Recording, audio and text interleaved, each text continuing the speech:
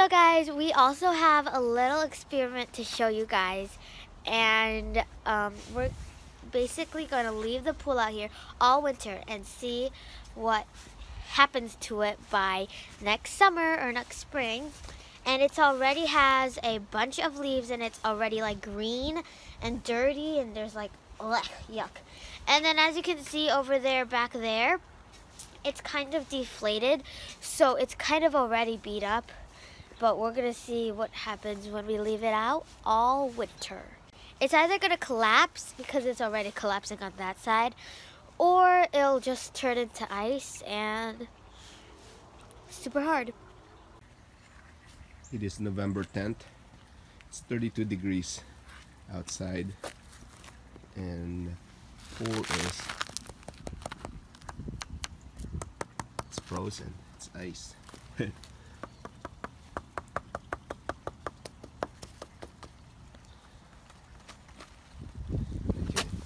It's not frozen at the bottom.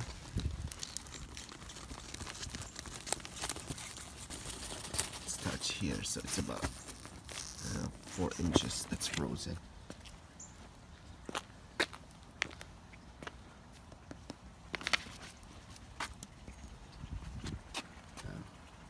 That's what it looks like.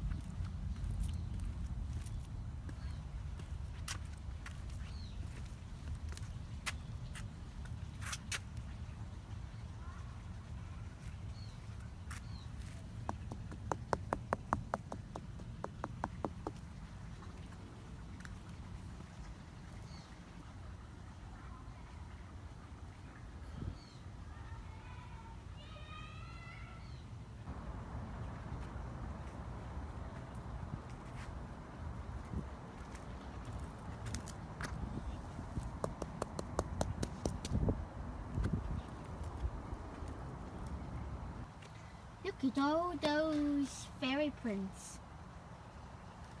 Hey guys, so it is January 17, 2019, and this is what our swimming pool is looking like. And it's been about maybe 6 months since we put this up, and I think, hold up. Okay, so the bottom is a little liquidy, but it's frozen all the way up to here. Like the top and everything is frozen, as you can see right here. Like literally, it's like so hard. And there's also a bunch of snow on it. This side, look at this. Like this is like the water thing. Oh my gosh, I didn't even realize that. Look at the icicles. Oh my gosh.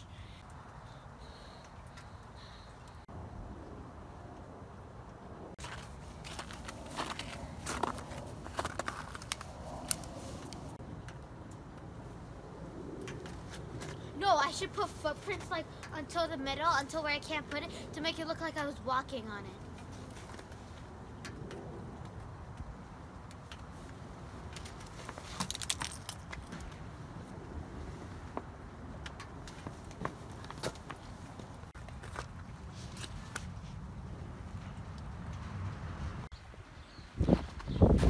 minus 26 degrees out here today, January 30th. And with the wind chill, it's minus 60. That's what a swimming pool looks like. This temperature. I've only been here for less than 5 minutes and I can't feel my fingers, so I need to get in.